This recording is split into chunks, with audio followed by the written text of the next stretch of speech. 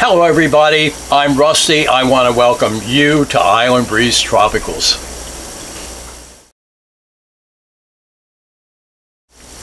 Oh baby, please don't go. Today we're going to be talking about what happens to a bromeliad after it has gone into flower. So as usual, I try to get the horticultural nomenclature out of the way so that we can have some fun. But this is an important term, and it's one you really should know about a lot of bromeliads, and it's called being monocarpic. Now, monocarpic simply means pretty much one life. And what that means is that this plant with this inflorescence that you see, by the way, this is a type of nudicalis. There you go, now I got her in the frame. So, monocarpic means one life. Now, what that means is that this plant, after it has finished the flowering sequence, is going to die. Yeah, I'm sorry, but it's true. Any bromeliad that has an inflorescence that arises from the center of the plant down in the tank is going to be monocarpic. And what that means is that after this flowering sequence has finished, then it will produce pups like you see here. Those are the vegetative offsets. See, I think that's got 3 of them. But then, at some point, the adult plant right here is going to decline and it's going to die. Now, the inflorescence does not have to rise above the cup for that to happen. This is a Neoregelia Jill. And remember, we talked about neos before, that they only have an inflorescence that stays down in the cup, but it is, after all, in the center of the plant, and the same thing is going to happen. So not all bromeliads will do that. Not all bromeliads are monocarpic, but those are the bromeliads that get an inflorescence that does not come from the center of the plant. This is called a Dekia. That is the genus or the grouping that this plant is part of. And it's a little teeny tiny inflow, as you can see. So this plant will not die just because it sends out an inflorescence. But really the vast majority of the genera in bromeliads, they are monocarpic. So why does this happen? Well, it's thought that the plant is spending all of its energy to reproduce. And after it does that, it has no more energy left. And then the center of the plant, or the original plant, you can call it the mother plant if you want, has used up all of its energy and starts to die. Now, here's what happens. When any plant comes into a flower sequence like this, it really does stop part of its active growth cycle.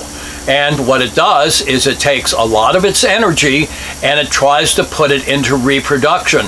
In every plant, reproduction is probably one of the larger energy expenditures that you can see that the plant has to put up with. And after this energy expenditure, not just the inflow, but take a look at the pups, after making those, it has used all of its energy and it's going to decline and die. But all is not lost. Remember that you do get new plants. This is an Echmea called Gammasepala. And look at this clump. This clump started out with one plant. It's probably about 1.5 to 2 years old. Take a look at all of the inflows on there. And you will always get pups. So you're not going to lose a plant so much as you're going to gain other ones. So you've heard me say it before. Remember, saying bromeliad is like saying tree. Just like there are lots of different kinds of trees, there are lots of different kinds of bromeliads. Now, some bromeliads pup an awful lot. Again, this is Gammasepala. And some pup, I don't know, this has got 3. I'd say that's not too paltry. What do you think?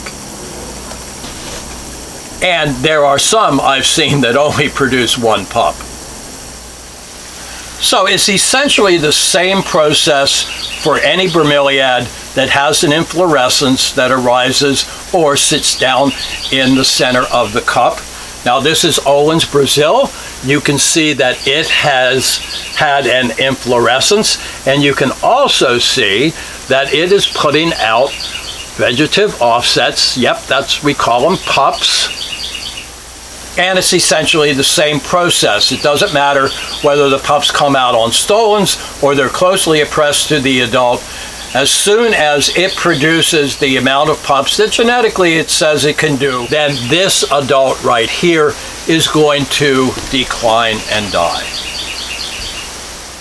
So this illustrates when you have a large clump, what happens, and you can see that we've got decline starting at a couple of those rosettes. Now I had already cut the inflows on them, but this is about what you're going to see.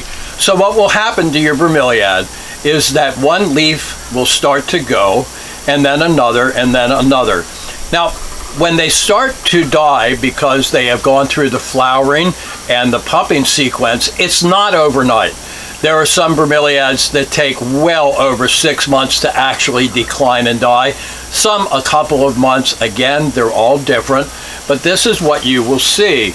And this clump right here, if you take a look, you can see the decline starting on some of those. Now I have taken the inflow off of them a long time ago, but these plants are ready to go, and they start one leaf at a time, and then it's two, and then it's three, and then you'll know when to cut it out of there, and it's okay. Sometimes if you don't get to it, all you really have to do is go and grab and take the dead part out, and it's good as new, and the pups will take over from the declining adult.